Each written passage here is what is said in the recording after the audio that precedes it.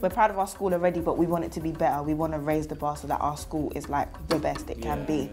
So I think for the next week or so, I want you guys to look at the displays, and then when we come back to the next meeting, I want a bit of feedback on what we can change and what we can keep the same but kind of tweak a bit and make it a bit better. But, Student voice is a high priority at this inner city school in London. Being a good citizen, it's just being civil, just being pleasant to everyone. We certainly feel in this school that citizenship is at the root of everything we do. Since we've come into the new building, we've realised the students really have a real sense of ownership. Pupils are encouraged to be thoughtful citizens by having a strong voice of their own, and the senior staff see it as one step beyond other important activities outside the classroom, such as school trips, fundraising and community involvement. Citizenship is one of the things that we make sure is being portrayed. It's everywhere. You know what citizenship is. We're a community, and actually if we're going to work effectively, we all work together. I don't see that we could go backwards on this. I think it is just a question of moving forwards.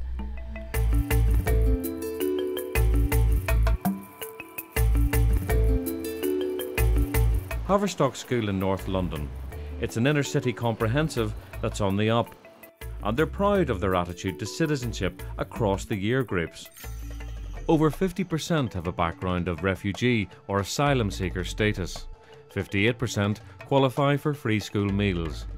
Obviously we're a very multi-ethnic school, and one of the most important things in the school is to make sure that we reduce any kind of tension that might exist between different groups. In terms of where the school are geographically, it is fantastic for citizenship because it lends itself to real-life examples. Over 30% speak English as an additional language, and some 54 languages are spoken around the school. In a community like this, a proactive approach to citizenship is crucial.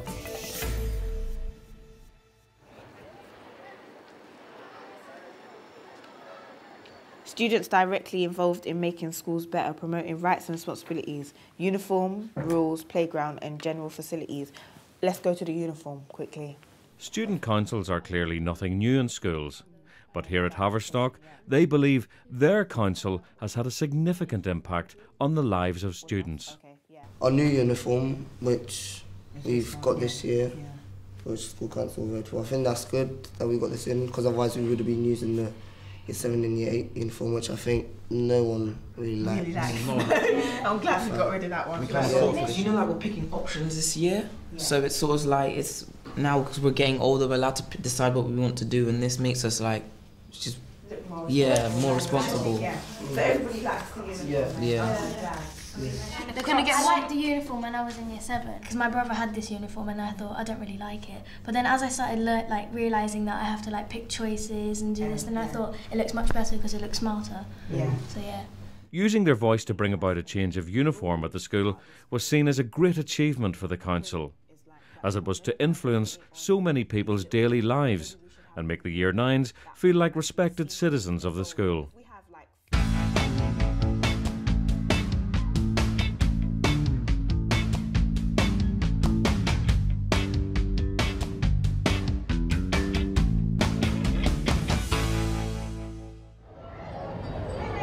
It all started in a school council meeting where we looked at the Year 10 uniform and we thought, oh, that looks smart, we want to have it.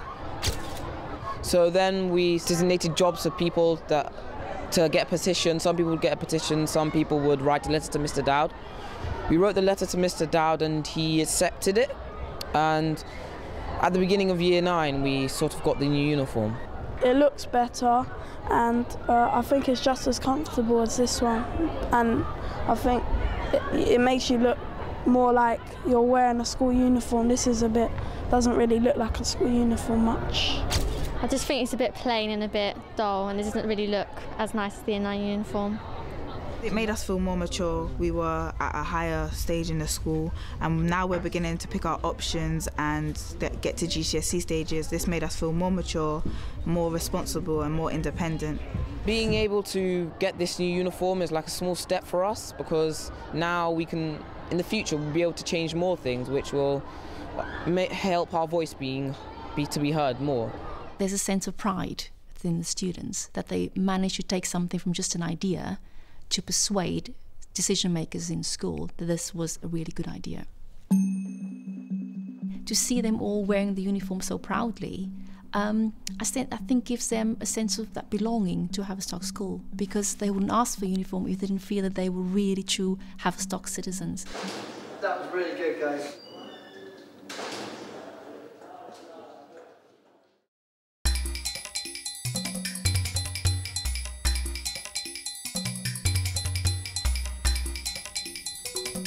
As active members of the Haverstock School community, pupils also take part in the interview process for new posts on the senior staff. Where did you previously come from before applying to Haverstock School? You've just witnessed a fight and the ringleader has been sent to your office. How will you deal with the situation? What's your home life like? A deputy head interview is obviously quite arduous, but to have the student panel in it is quite actually refreshing, really. The thing about the student panel is there's just no way that you can prepare, because students are not working to the same kind of sort of protocols and agenda that obviously, you know, the head teacher and the governors and all of those kind of people are. And so the questions, you know that there can be some really, really difficult ones that you won't have thought about in advance. We had questions like, oh, the obvious, why do you want to work at Haverstock? But we were keen to know where they've come from and how they keep a good work-life balance. Kind of not just knowing like a type of teacher they are, but who they are as a person, as opposed to just a role. Why do you want to work at Haverstock School? The other question they asked, which was obviously a very sensible question, is why Haverstock? Why do you want to join our school community? Which I think again is a very sensible question and a really difficult one to answer sincerely and make it come across in a way that actually students think that you are being sincere and that you're not just saying something because you want the job. How do you keep a good work-life balance? And just for fun, what football team do you support? People around the table are going to support probably Arsenal, being that's the sort of closest Premiership club. So then obviously my answer would be a little bit, being a Liverpool supporter, obviously I think that might go against me in an interview process. So I'd try to put a bit of humour in, really, just to ensure that I didn't get put off just by the team I supported.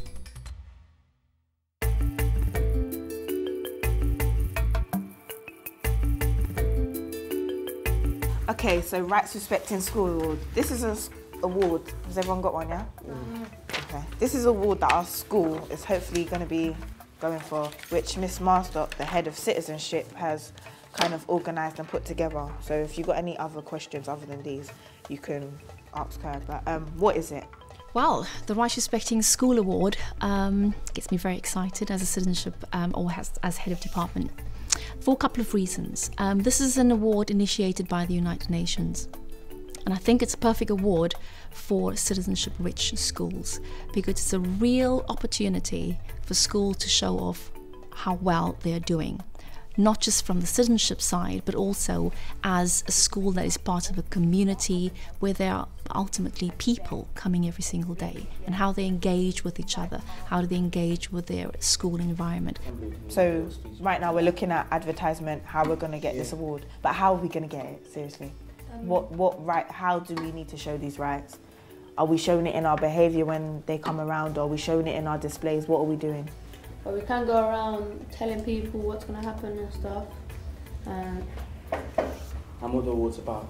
Yeah. And if they know what rights they have. Yeah.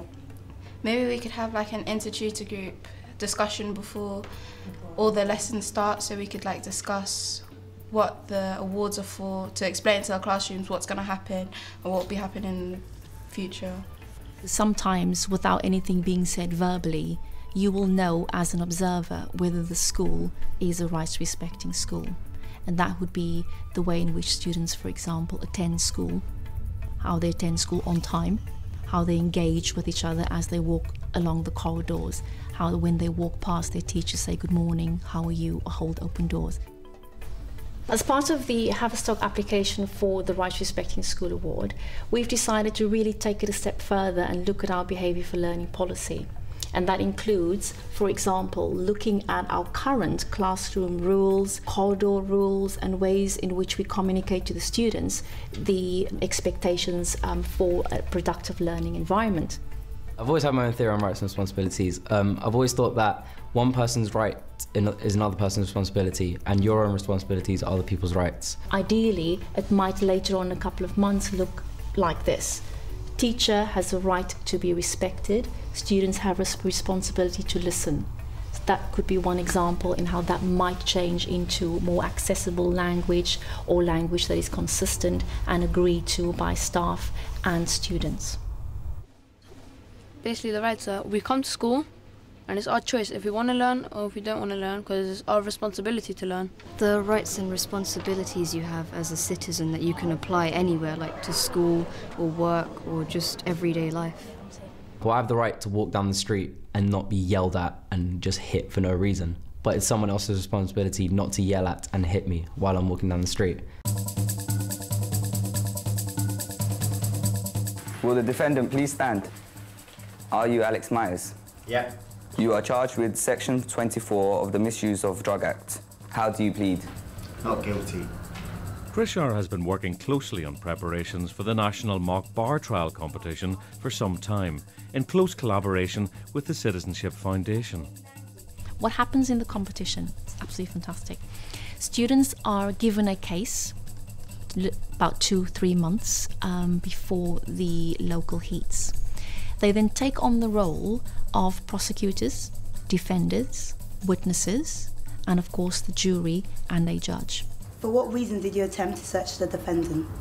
My 2-year Anastasia Hudson started barking at the student and started pulling at his bag, which indicated to me that he'd found drugs. Can I just interrupt just for a second? Just a reminder that I know you're getting into the role and you're trying to take on the role of the police officer, prosecution lawyer, and up to this point, fantastic. However, the jury is hearing this for the first time, so if we can just slow it down slightly. So let the jury first hear the question, take the question in, and then respond.